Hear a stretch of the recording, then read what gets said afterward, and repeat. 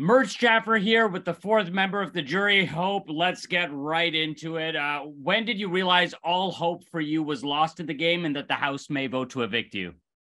Man, when I lost that POV against Ty, I knew it was over for me. The crown was literally made for Kuzi, and the girls, they needed a target, and I was up next.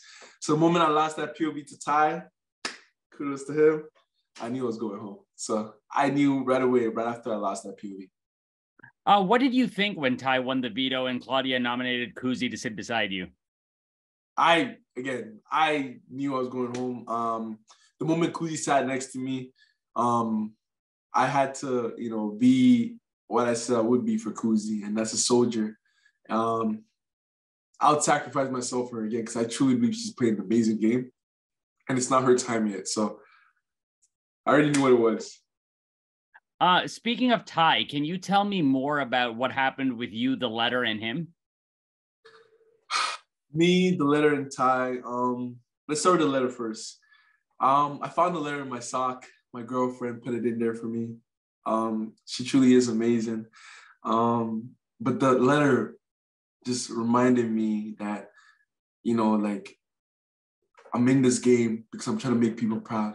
I have a life after this game, and I have people that love and support me. So don't forget that. Don't lose hope. And I shared it with people that I cared about, which is Ty. And my intentions was not to obviously manipulate him in any way. I wanted to share something that I hold dear to me.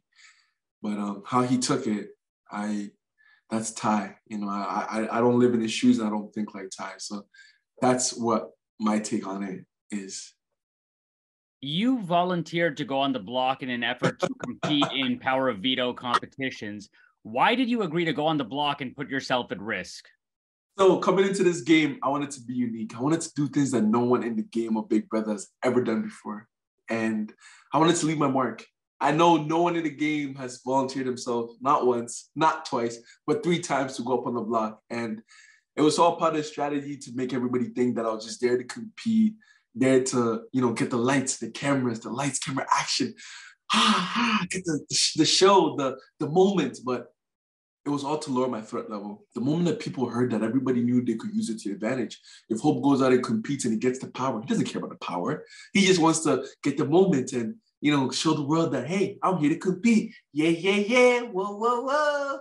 But it played out perfectly for me. And yeah, that's why I put myself on the block. And when you're on the block, I'm telling you, brother, you get information that you never would have got if you were not on the block. I bonded with Kuzi, and literally the crown was formed after I put myself on the block. And the people that were in the crown were amazing people. So I put myself on the block, and hey, I'll do it again because it's just different, and I want to be different, and that's it. Can you take me back to the fatal feast and what you thought when Kuzi chose to give you safety first? When Kuzi picked me for safety first, I think it was a big test to see if I was truly loyal to the crown or not. There was a moment in my time in the manner that Kuzi sat me down and gave me a series of questions. She said, Anika and Santina, who would you vote out?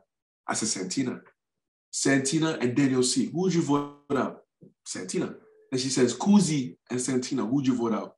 Kuzi. And she knew that I was close to Santina. And I was. I'm not going to lie to you.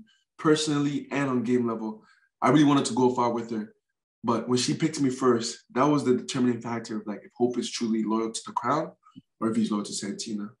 And I regret it, not picking Santina. That's the biggest mistake I made this whole game, not picking her. Because if I had picked her, should have picked Daniel C. Daniel C would have picked Anika. Crown members are safe. Santina is safe. Hope is happy. But what did I do? I picked Anika. She picked Daniel C. And Daniel C gave it to Shania. And I didn't save the one person that was truly loyal to me. While we are on the subject of the Fatal Feast, why did you decide to keep Renee over Santina? Kuzi wanted to keep Renee over Santina.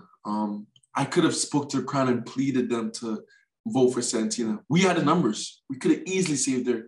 But Kuzi is the crown. She is the queen. And I'm sorry, brother, but whatever the queen wants, the queen gets.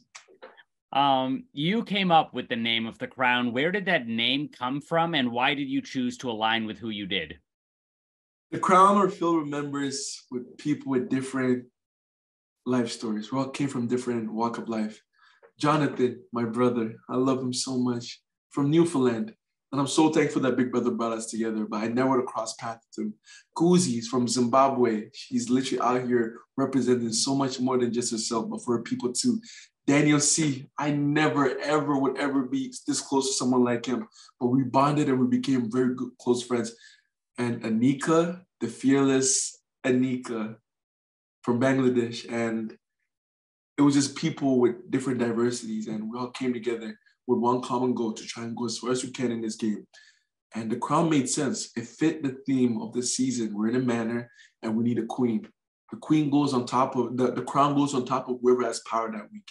And so that's kind of what we stuck with, the crown. And plus Jonathan looked like a king, so it made sense. King Kuzi, King Jonathan, put them together, what do you get? A crown, boom. How important is loyalty to you both in the game and in life?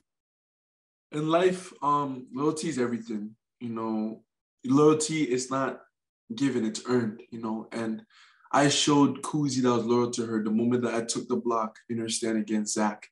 And the whole time I was very loyal to Kuzi, but at the same time, I became loyal to Santina too. And those are two forces that were not trying to work together. If I could have brought them together, I think all six of us could have moved very far in this game, but they just were not messing with each other and they weren't really, you know, working together. So my loyalty was split in half and they were both on two different sides.